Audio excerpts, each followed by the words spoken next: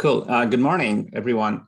I'm Saumitra, CEO, founder of Borde, and a former vice president at Cloudera.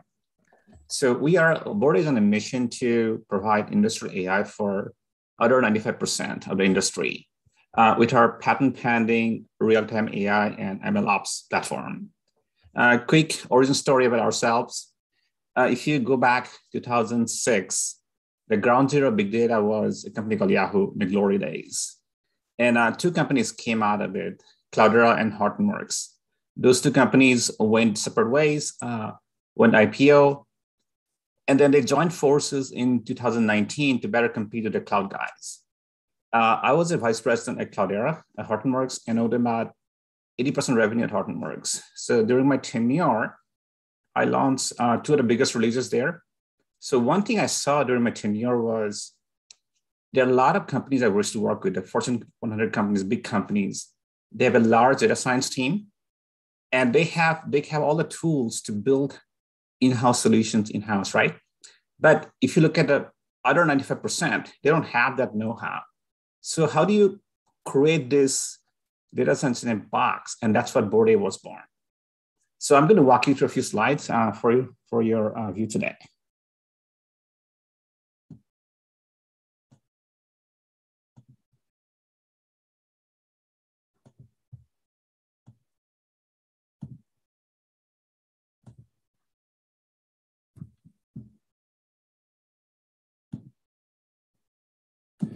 So the initial problem we're tackling is cross-industry is multiple industries, high volume inspection. For example, food processors in California, they're struggling with stringent quality inspection and to minimize human labor, especially at pandemic and wage increase. The current AI alternative was not built for that and does not replace humans today. And this is a cross-industry struggle across food processing, recycling, energy, manufacturing, as you can see from the NVIDIA founder and CEO's code. The first and second wave was focused on the FANG companies, and that's a big part of the big data movement then. Going forward, the next wave is going to be industrial edge and robotics. So I'm introducing it today, the Tesla of industrial AI. We actually process more high volume data than Tesla, for example, petabytes in real time, never attainable before. And our focus is the grading aspect today. So our patent pending AI tech is about 20,000 times faster than humans and about 3,000 times faster than current AI. Let's see in action in a few plants. So you deploy our plug and play solution in existing lines and go live in days. This completely eliminates the manual 0.1% grading. And our solution is very flexible that you can deploy in multiple places in the same plant. So a lot of use cases once you go in there. Again, Borde is on the fastest AI system for high volume. It enables full automation and demonstrated to pay for itself in 12 months. So let's go through how Borde is a game changer. So this is the field result from our production testing. So the grading of the final product determines the pricing, and the customers are now demanding no more than 5 impurities in 1 million objects. And Borde is consistently seeing 50 impurities in 1 million nuts. If a human does it, a qualified human is going to take them 7 days to do that. So in terms of traction, 2020, we did a double diamond, started 3 concepts, 2 verticals, energy and food processing.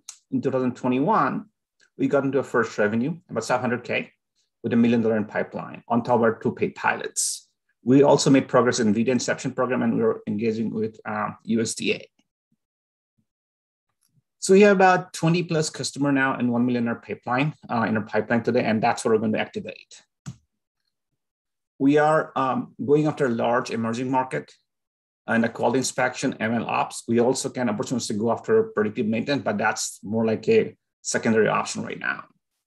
Our deal says about 23 to 50K ARR and about 30K initial hardware pass-through that we work with third party.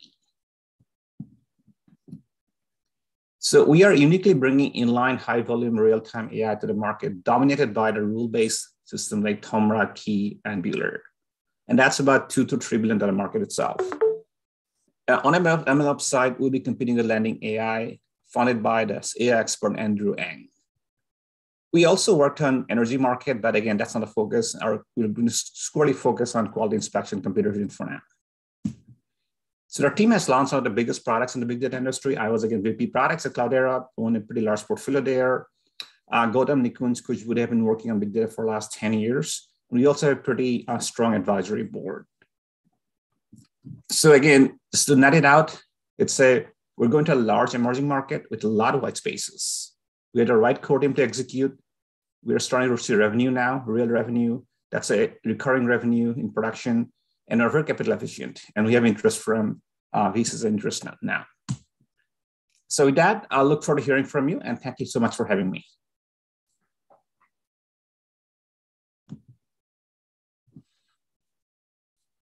And I can open up for questions. Thank you, Saumitra.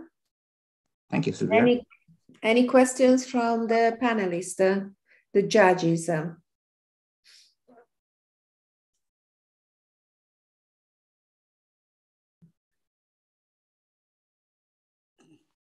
Hey, Saumitra. So I have one quick question. Yeah. So right now, the two of the largest agriculture states are California and Texas. Yeah. So of course, in North, there's many other states has very large agriculture. What are your top few markets in terms of state?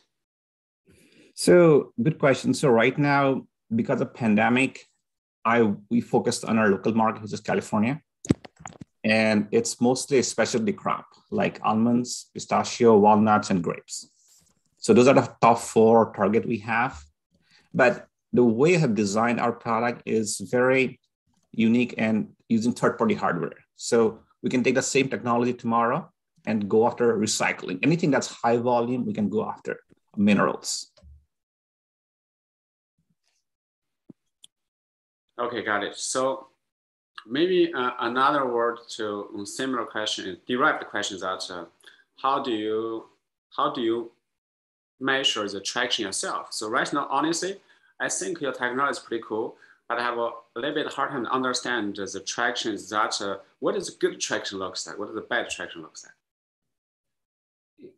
Yeah, that's it's hard for me to assess that. I mean, you guys are best placed to see across multiple companies. But one thing I'll tell you, for our companies, especially AI companies with a deep AI tech, it takes time to build a technology. I would say over a year.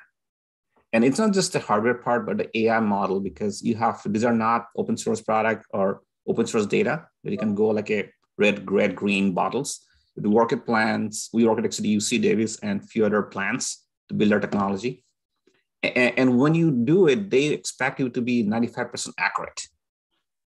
So that hardening takes time. And then once it happens, like our last deal closed in 3 weeks, this recently.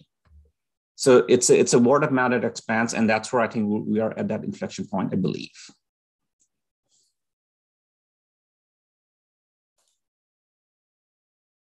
So what type of help you think people like us in the community can help you?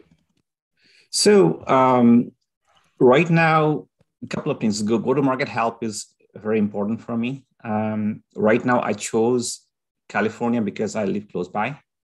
And we also build our technology, just the whole thing.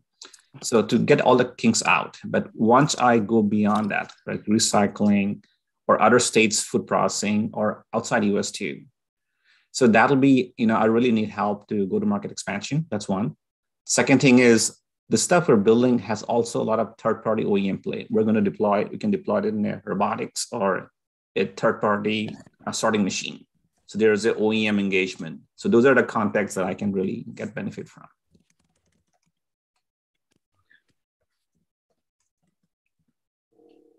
I have a question. This is Ido.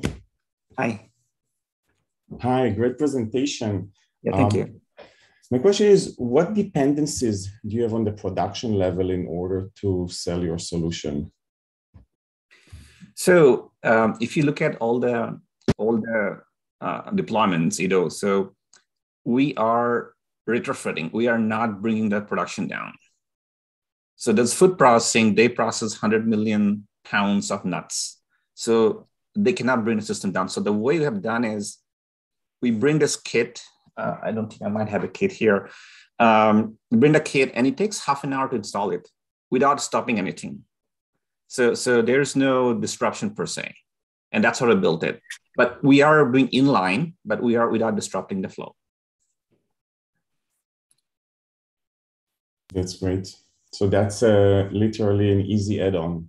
Yeah, it is. Like, absolutely. Like the pictures you saw, we did not stop anything. It's the kit we get, third-party kit. We're not hardware guys, but we provide a software to third party. And they are really good in welding stuff. I mean, amazing. Like in half an hour, they build the whole thing in front of you. That's great. Thank you for sharing that. Yeah, thank you.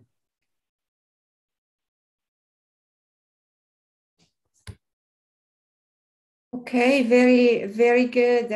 Thank you again, Saumitra.